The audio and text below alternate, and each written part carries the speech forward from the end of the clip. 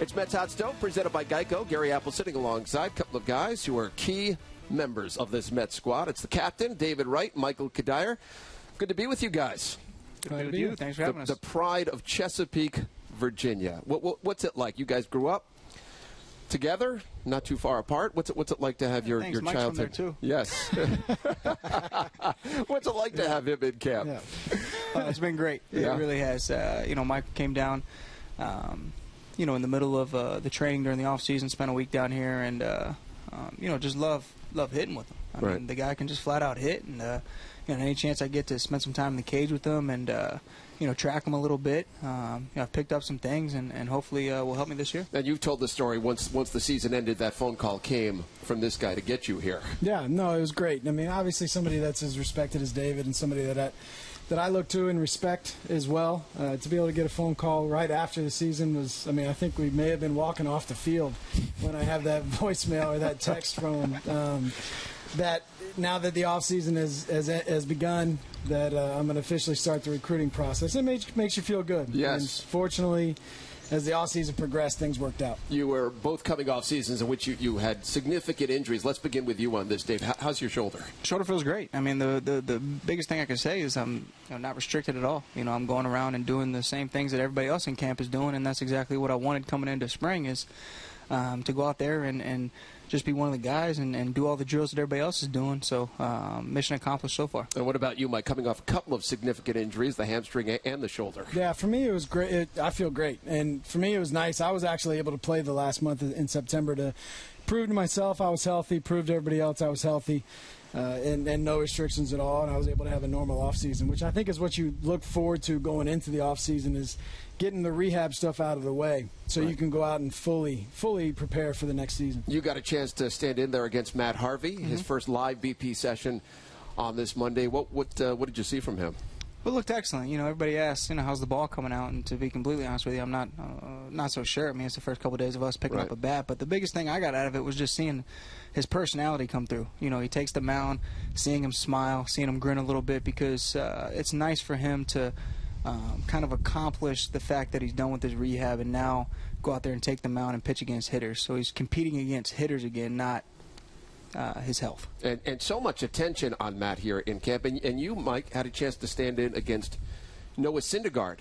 What was your take? He's got quality stuff. I mean, first of all, he's this big, monstrous guy out on the mound with a funny look at you. And, he's got some intimidating body mechanics. He's got some intimidating stuff. He's got good off-speed. He's going to be a bright spot in our not too distant future. What about the new hitting coach, Kevin Long? What sort of impact is he having on you so far?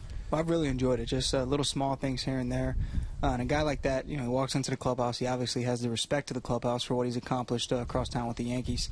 And throughout knowing Curtis Granderson, he's always spoke glowingly of Kevin, and Kevin's really backed that up so far this spring. I got a chance to work with him a little bit this offseason, and just the work that he puts into his job, the passion that he has for hitting, really comes across when you have a conversation with him, and then he knows his stuff. How important is good chemistry to success on the field? Well, what I think chemistry does is it helps you get through the grind of a 162-game season. You can't just go through the motions and the monotony of Major League Baseball, and it's Groundhog Day every day. So you have to be able to have chemistry to rely on and fall back on.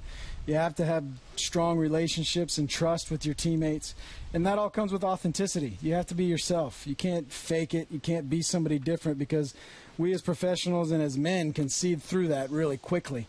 And you always want to be around somebody that's authentic, not somebody who's just posing for sake of doing it. Sure. What's your take on that, David? Yeah, same. I think that when you put quality people around one another, the guys that are selfless, when you go out there with the idea of playing for the guy next to you and attaining that common goal of winning, I feel like the process is obviously a lot more fun.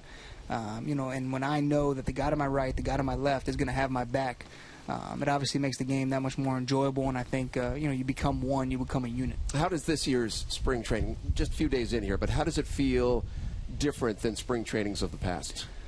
Well, I think that in that clubhouse, the expectations I think are high, and I don't say that in a cocky way. I think it's more confidence. I think that you look up and down our roster. Years past, there's been some question marks where, what if we do this? What if we do that? Well, this year a lot of those question marks have been answered with guys that have had success in the big leagues, guys that have gone out there and answered those questions. So coming into this camp, I think it's more of a, we know a lot more of what we have.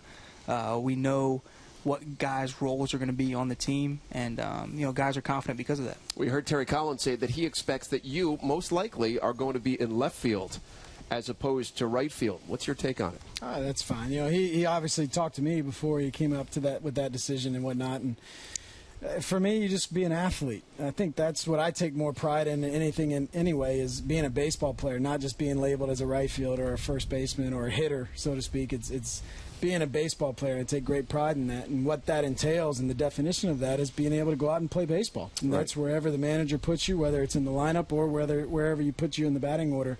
You go out and you do your best.